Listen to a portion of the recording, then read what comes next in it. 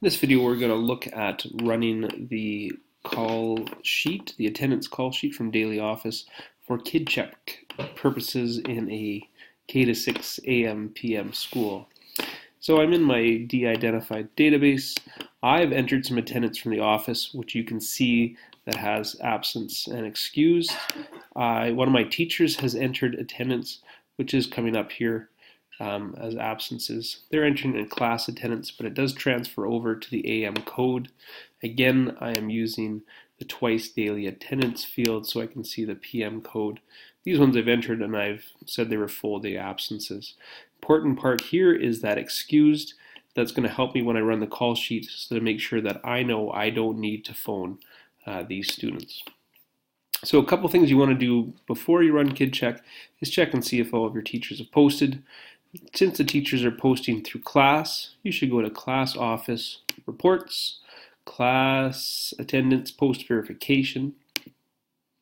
In here, you need to select the period. We're only interested in AM for Kid Check. Okay. Show non-posts only will show you if it's checked, only the people that haven't posted. If it's unchecked, it will show you everyone when they posted or if they haven't. So I'm going to run that. I'm going to see that only one of my teachers is posted, and that's my teacher I've been working with. Everybody else hasn't. Let's just say everybody has posted for the sake of this. Go back to my daily office. My time has come up as to when I start doing the kid check procedure, and that's why I ran that report to make sure everybody's entered. Go back to daily office, reports, attendance call sheet. Run the report right off the bat. You can sort as well. This gives me a report which is a little light on the information, but this will be the starting point for how we start making our phone calls. Print this off, or whether you keep it on a second monitor or just keep it in the background, however you choose to do this. But looking at this, I know that I need to make some phone calls based on the kids that were absent and not excused. I won't need to make these phone calls because I've already received a phone call from the parent.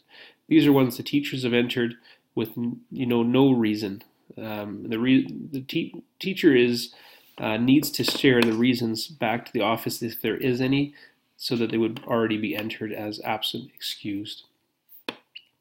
So these absents are the ones I'm going to be using for my Kid Check phone calls.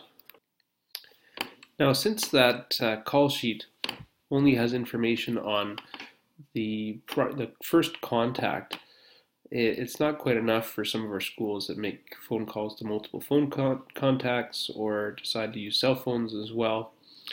So one way that you could do this is with that call sheet, you can identify the people that you need to phone, go into the student top tab, and do a search going down that and check the contacts for each one. So Eileen was one of the ones that I need to call. I can check off Eileen, go to contacts, and I have the contacts for Eileen. Now, it takes a little bit to work through this to figure out who you would want to phone, but you can also change the field set here to make this a little bit easier. And by field set, I think I was referring to in the student view. So I've just jumped over through Video Magic. Let me just take you back to where I was. Under contacts here, there's a possibility to change this field set, but what I was thinking of was the field set in the student list. I've made a field set in here called Kid Check, and this would be one that I would share throughout the district, or show people how to use it at the create one at the very least. So I've changed the field set so I have the students, I have their alerts, gender, custody, first contact name, relationship, phone, home phone, cell phone, and so on. So this would make it a little bit easier to check because you can check off who you're trying to phone and work your way through. First contact would be labeled 1, how we've set it up with 1 and 2 being our custodial parents or guardians, 3, 4, 5, 6, and so on being emergency contacts. Depends on your school how you guys do Kid Check, so do check with your administration as to how they would like it done. So there's a couple different ways. Is you can go into the student, look at the contacts, work your way through there, or just in the student list, you can create a new field set. Kid check, maybe I'll create one of those for everyone, and make your life a little bit easier. If your list is short, you could do a select and show selected here.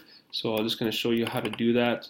If I were to come in looking at that list, the call sheet, I can just type in everybody's last name, hit enter. Assuming there's only single last names with these, you just have to check as you're entering them.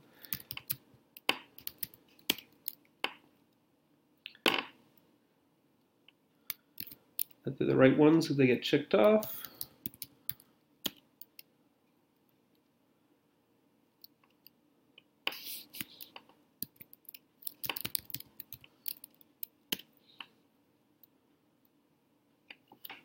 So my great big list of 4 is there. I'd go to options, show selected.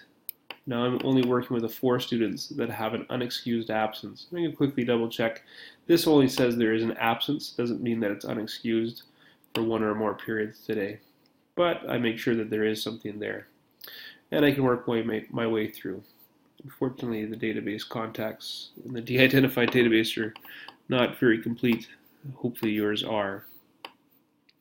So that's a look at doing kid check and how to use the student top tab and a new field set to make it easier to make phone calls.